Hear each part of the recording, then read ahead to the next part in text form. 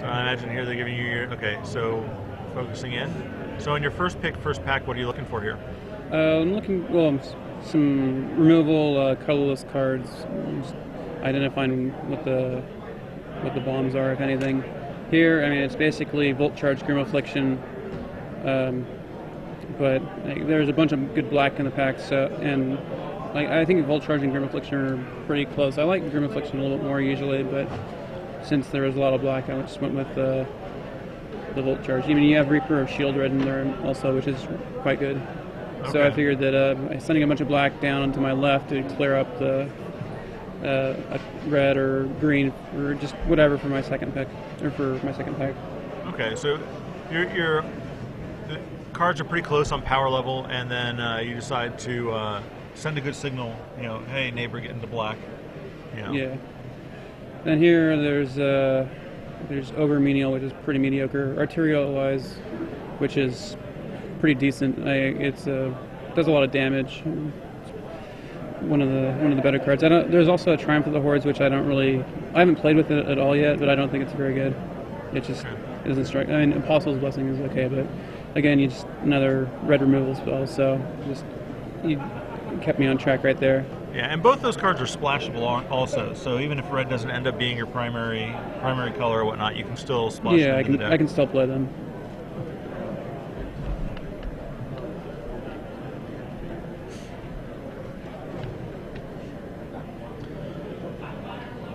And here we've got there's Scourge, Mycosm Spell Spring. Not much red actually. There's like Razor Swine, which is fine. Like I'm not really sure how much I like him yet, but I mean he ended up being pretty good in my deck. I mean Wizard Inspector is also pretty good, but I want to stay out of black at this point. So it's basically the Swine and Remember the Fallen. Remember the Fallen's quite a good card. Because, I mean, it's basically like Morbid Plunder and just source of card advantage. But I didn't want to commit to a second color, so I just took the Swine. I've always been fond of the Swine. The first strike with Infect opens up a lot of opportunities. Yeah, you can have a bunch of combat tricks. And here there's, I mean, the Green Chancellor, which I don't think is playable unless you're already in green. Even then, he's pretty bad. That Ogre Menial's decent. Blighted Agent is pretty good. Because I mean I've got the Razor Swine already, but I mean Ogre Menial is also. What do you think of the immolating Soul Eater? Yeah, he's fine. I don't really like him except in a very aggressive deck, so I just shipped him along. And you've got another Apostle's Blessing and another Swine, so it's pretty clear the red's open, and I could see that black was drying up and. Blue also didn't seem like it was very open, so it seemed like it was in a good position, and you know, not having committed to a second color at all, I'd be able to keep my options open for the second pack in case I opened up a sweet card that I could play. Yeah, so you really like to stay open to your second color as long as possible. Yeah, I want to be able to read the table. I figure that I feel that I've got a lot more. If I can read the table, then I'm going to have a more successful draft, and I'm not going to try and force an archetype because it can work out sometimes, but other times I'd rather take what's coming. And here there's Alloy Mirror or Razor Swine. Alloy Mirror is okay, but I've got a bunch of Infect guys at this point, and if I can land in green, which there's a reasonable amount of green being passed, if I can get a lot of green Infect in pack 3, then I should be good. And after pack 1, I've got a lot of red cards and really no second color at all. I mean, Viridian Betrayers is fine, okay, but it's only one card, and it doesn't have to force you that direction. Yeah, it doesn't commit me to anything. And unfortunately, the second pack didn't really go so well for me because. What were you kind of looking for out of the second pack? I was looking for Rot Wolves, Burn the Impure, Blight Widow, and some like Unnatural Predation, Mirrored Metal. But I opened Tezzeret, which was the worst thing to see because, you know, it's the best card in the format, but it's not something that I can actually play. Yeah, you don't actually have any artifacts really at all to play at this point, and it's completely not in your colors. Yeah, it was just really bad. Did you think about it at all? No, not really. I mean, it does absolutely nothing for me. Whereas copper carapace works out pretty well with razor swines because it makes them harder to. It's pretty easy to kill a razor swine when it's attacking. If you don't have any, if the guy attacking with it doesn't have any tricks to back it up with. So I just ship that along, and passing spread the sickness makes it so that there are a lot of people drafting black at the table, which should clear things up pretty well for me in Pack 3. And there's the Rot Wolf, and there's the Burn the Impure, but got to take Burn over Rot Wolf is not really the question. Good removal in the color that I'm in, and Rot Wolf's good, but it's just not on the same level. So do you tend to be kind of greedy in your picks, or are you kind of a really conservative, kind of try to keep it all together kind of person? It will go back and forth sometimes, but most of the time I'm pretty conservative. Like, I don't like splashing. Sometimes I'll just go into I'll force an archetype, but that's rarely the case. Like, I'll do that on Moto every now and then, but most of the time I just stay open. I think I benefit more from just reading the table. And then here we got Piston Sledge, Strandwalker, and Sphere of the Suns. And right now with 3 Ogre Menials, my decks, and 3 Razor Swines, I can gum up the ground pretty well, and either of those equipment would work out, but Strandwalker, I think, adds more resiliency to against an aggro white deck, for example. And that's because it comes with a creature, and it's not as difficult to move around? Well, yeah, sort of, but you can also deal with flyers. If I can just play that and then start attacking with an Ogre Menial. And here we've got nothing really too great. I mean, there's Green Sun Zenith, but I don't have any green creatures, and then there's Septic Rats, but I'm not black. I don't really want to be black because I've cast so much black, and which means it's just asking for trouble. I just won't get any cards of that color.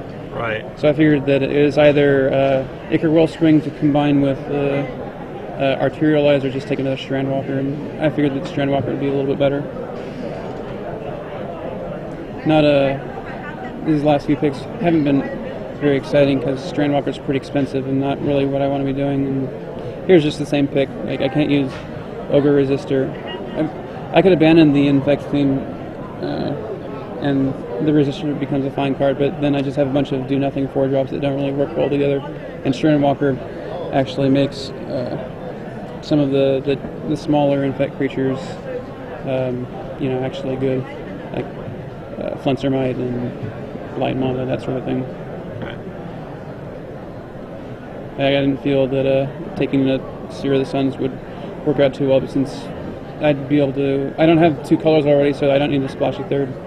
Here there's Galvanoth and Tanglehulk, but those are all both slow, and with 3 Strandwalkers, I didn't see a need for taking another 5-drop. The Galvanoth doesn't really have that many cards that I can flip over to get a free spell, so I just took the Infect creature and try and cut it off. Yeah. Now, do you find that Galvanoth is a card that you can draft and kind of build around, or is it most of the time just looking at it for the body? Most of the time, it's just a medium-sized value creature that you can sometimes get a card off of. It's usually mediocre, and I mean, it's not really something that you can build off of because you're playing whatever removal you have, and when you're drafting just Besieged and Som, then you'd get in the first pack, so you'd have the opportunity to take more instance in the last 2 packs that you see. But since you see it in the second pack, you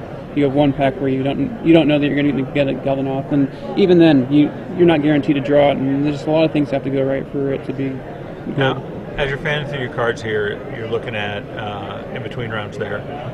You're still pretty much just red, and you're looking at, you might be able to do this for a second color. You're thinking a little bit more towards the black for the Flincermites. Yeah, but not for sure. It wasn't something that I was happy with because I passed a lot of black in pack 1 and 2, and here there's Barrage Ogre, but I don't have any artifacts, and except for Strandwalkers, which I don't want to sacrifice, and Plague Stinger's a pretty good creature. And I've already got 2 Flintsermites, so I figured that there's a small chance that I might wheel a Contagious Limb, but with the way Pack 2 went, with me seeing no Wolf Blight Widows or Scourge Servants, it was unlikely. And so I just went with the best card. Just go for the gamble and ended up not working out. And here we've got a Galvanic Blast, which is pretty easy to take. Perilous Smear is okay, but Galvanic Blast is quite good. Just cheap removal. Yeah, and with a Galvanic Blast, all you care about is doing the 2 damage. If you have Metalcraft, it's a bonus. Yeah, I mean, I ended up losing this round, but where I managed to have Metalcraft when I cast it. But yeah, I mean, 4 damage for 1 mana is very hard to. You just generate so much tempo that way because they're spending their entire turn to play something, and you're using a fraction of your turn to get rid of it. And here, this pack is pretty terrible. Like, there's a Gold Mirror, Clone Shell, and Argentum Armor, and a Moriak replica. None of which I'm really happy with. But I figured that Argentum Armor is going to be useful against certain matchups or cards that my deck would normally have trouble with, like for example, a slow dinosaur deck.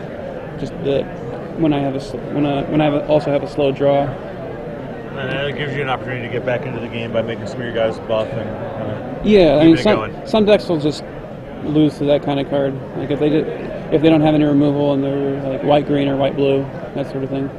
Okay. And here we've got a Black Cleave Goblin and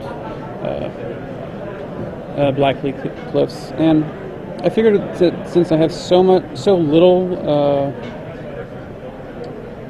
black, but I also have 3 2-drops, I'd want the mana fixing as opposed to a Black Cleave Goblin, which doesn't really. It's not really a great creature, and I've got a bunch of 4-drops already, so I didn't figure the role that it normally plays in the classic green black infect decks wouldn't be. I wouldn't be able to mimic that. And here, again, it's just like I'm getting completely cut off. Like there's Panic Spellbomb and nothing else. And it's basically a draw a card for you, and then you can, that has some value if you get to the right opportunity. Yeah.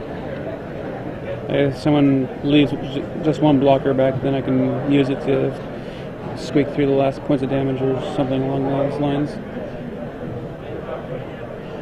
Do you consider most of spell bombs mostly for the draw card ability? Well, they serve a few purposes. It really depends on the deck. It can just be for a placeholder for Metalcraft if you need an artifact to play, and their abilities usually pretty well relevant, except for the Black Spellbomb, which is mostly just a cycle. But their abilities. It's like less than half of what you use it for. So and that looks like pretty much the draft went there. And we want to thank the Game Academy Online for sponsoring this segment where we get to kind of walk through your draft with you. So